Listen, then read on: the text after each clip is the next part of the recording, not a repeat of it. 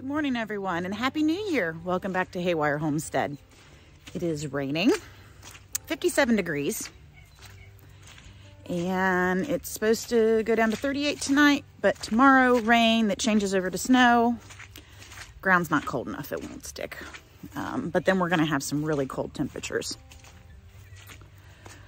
I am heading out to the barn because we have a first-timer doe who is not wanting to willingly feed her babies. So sometimes when you have a doe, this is the first time they have babies, they get kind of, I don't know, confused, scared about the whole situation, and they need a little bit of help. So she had these babies not last night, the night before. So the first night I was up every 2 hours holding her, and just the sensation of having her babies trying to latch on was an issue for her.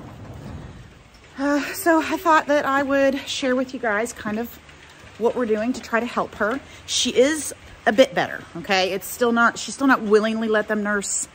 She's not talking to them like she was in the very beginning when she first had them. She did talk to them, she did clean them off. And then after that, as soon as the whole nursing thing started, it was nope, not gonna happen. So I'll just take you with me as I come out this morning and help them eat. These babies are several days old. You can see that one's nursing. Mama's reaching around, nuzzling her, cleaning off her hiney. This one, same thing.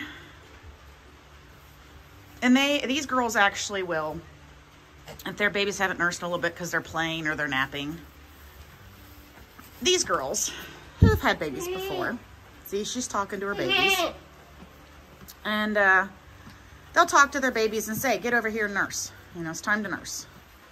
Well, Miss Louise hasn't been doing that. Now, she has been getting a little bit closer to them. At first, she was kind of running for them, but you see how the baby's talking and she's not even looking at it. She's not looking at it. She's focusing on me. And then, oh, the baby touched her and, oh no, we're gonna go away. We're gonna go back and we're gonna try to eat. Now watch what happens when that baby tries to nurse. She says nope, and that's not good. So what we do is I'm gonna hold her and we're gonna let the babies nurse. Just that way we make sure that they eat, because, you know, and kind of forcing the issue a little bit. Sometimes, not always, sometimes can get the mother to start bonding with them. I know, is you hungry? I know, hang on, I'm gonna help you, okay? Hang on.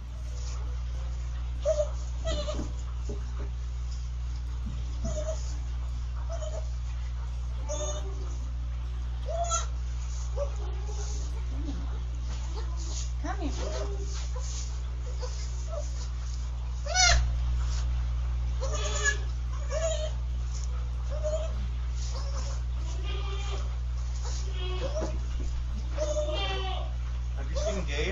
No.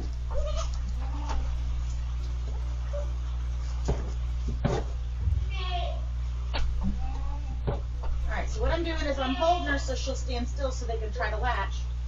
But since she's doing a little bit better, I can kind of turn her head a little bit so she will smell her babies and see what's going on.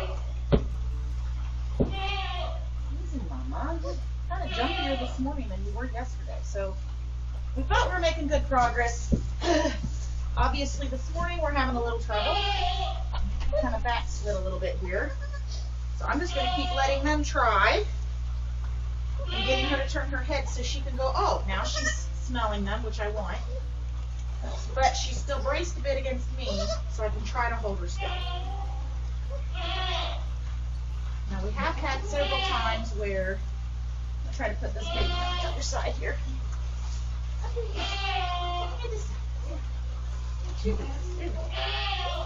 So,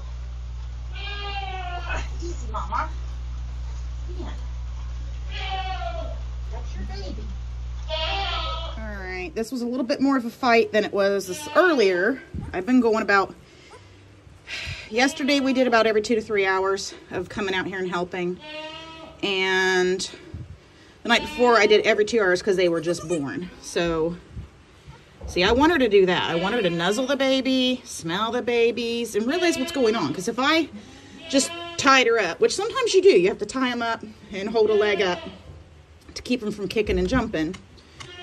But we had to hold her pretty good first couple times we did this. And now we're to where it's a little bit of fight when we start, and then she calms down. So you can see the babies are both under there. They're happily nursing, and I just barely have a hold of her horn now. But I want her to see what's going on, because if I just hold her to where she can't see, you know, all she has is a sensation of something messing with her udder, and she doesn't really understand what's going on. So we want her to smell the babies and understand what's going on.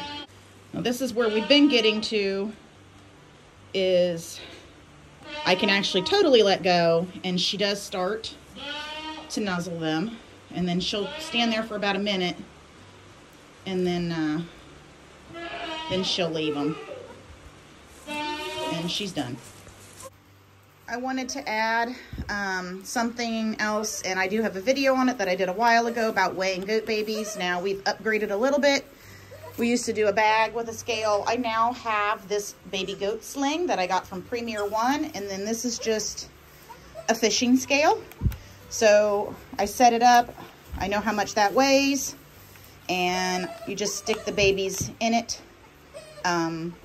and then weigh them. So that way I can keep track of their rate of gain.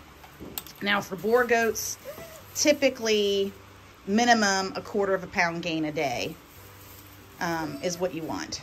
And you see, it's like she turned around. She's not letting that. She didn't let them nurse, but you know, she is allowing them to be close to her. She's just saying, nope, I'm not going to stand still for you to nurse. So as soon as she finishes her breakfast, I'll probably hold her one more time. So we just got to keep at it. We're just going to keep working at it. Everybody say a prayer that she finally comes around.